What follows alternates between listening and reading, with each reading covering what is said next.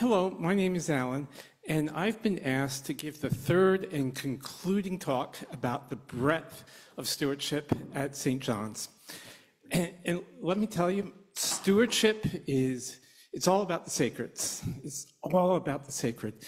And we Episcopalians, we are really good at celebrating the sacred. That is our charism, that is our gift. We're a reverent bunch of people, we really are. Just look at the care and the love by which we celebrate the Mass, the liturgy, that ritual that affirms God's presence in our life every week. Now, turns out I am a chemistry and a physics teacher, and I believe in atoms, and I believe in molecules, and I believe in electrons, and top quarks and down quarks and strange quarks and even anti-charm quarks and the whole rest of it, right? But the ancient Greeks, they believed that the whole world was made up of just 4 elements. There was earth and air and fire and water. And for the earth is what grows the wheat, which becomes the Eucharist. That's our earth. And for the air, you can almost, in the poised, sort of energetic stillness of this air, you can almost imagine that it could swirl into the whirlwind that lifted the prophet Elijah up to heaven. That's the air. And just stare, just for a moment, stare at those candles back yonder, and see if you don't see in them or through them the burning bush of Moses. And maybe it's speaking to you right now. Maybe it has something to say to your heart. That's the fire. And for the water on the altar, all I can think of is like the waters of the River Jordan that sanctify our soul. Earth, air, fire and water, those are sacred things. But I'm sorry, I'm supposed to tell you about the stewardship at St. John's. And it's all about the sacred. But before I get there, I think it's important for me to just say a word or two about what I think it means to be part of St. John's. Now, you might be full of the Spirit and brimming with faith, and that God bless you. It's infectious in the best sense of the word, and you're really a gift to the whole community.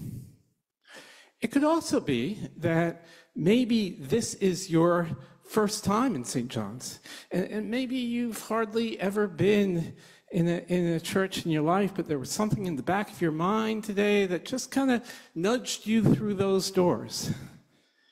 And what I believe is that if you can find something sacred in this space, the earth, the air, the fire, the water, the music, the rhythm of the prayers, if you can find something sacred, something that opens your heart, even if you don't know what your heart is opening up to, I believe 2 things. First, I don't care where you're sitting, you're not alone in that pew. You're not alone in that pew.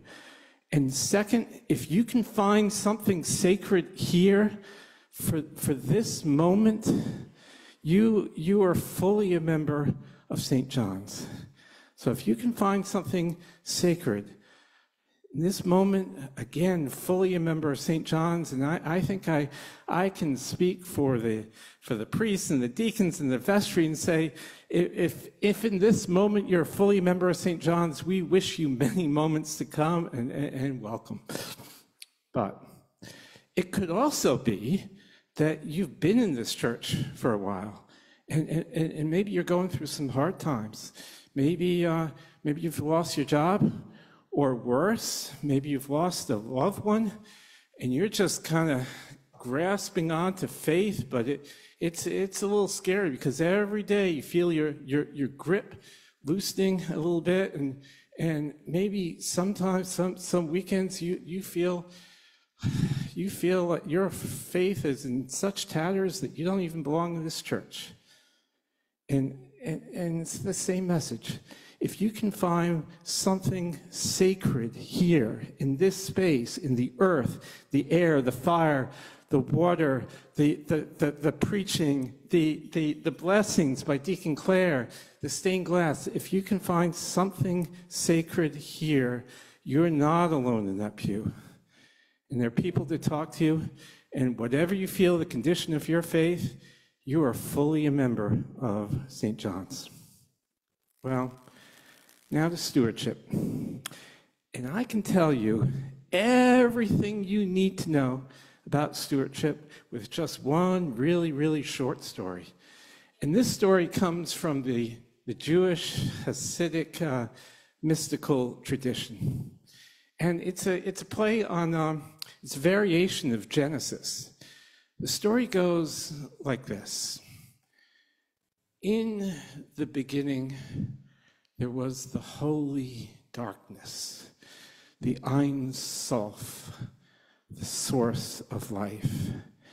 And in the course of time, this world of 1,000 things emerged from the heart of the holy darkness in a great ray of light that illuminated the heavens. And then an accident occurred, and that great beam of light burst and exploded into a trillion little flecks of light that started settling down. And the thing about it is those little flecks of light, those shards of the divine, they're still coming down now.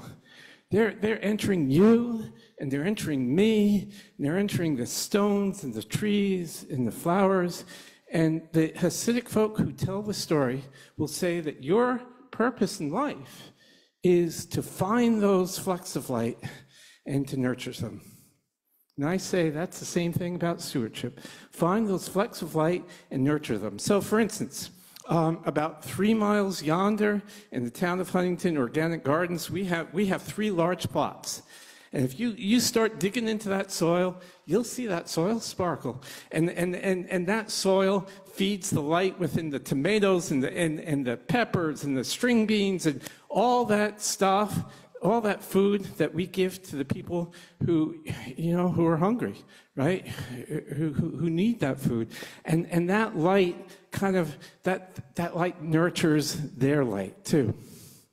Or just think about these prayer shawls. If I were to come down there and shake one of those shawls, you'd see some flecks of light, right?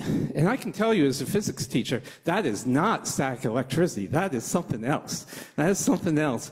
And just think how that light from those prayer shawls nurtured the light of the people who really need a prayer shawl at that time. Or Sunday school. Don't we have to feed the light, nurture the light of our children? And don't even get me started about the thrift store, because I think Father Duncan would tell you that those folks save us a ton of money in electrical bills, because if you go down that basement, and there's so much light there being nurtured and given off, and the giving and selling and the interacting with other people, there's so much light down there that they don't even have to turn on the light switch. They can see just fine. So, in conclusion, if you can find something sacred in this space, you're not alone in that pew, and you're fully a member of St. John's. And second, for stewardship, find that light that attracts you. Whatever it is, the church school, the this, the that, or maybe initiate something which is a new source of light. Find that light and nurture it. Thank you.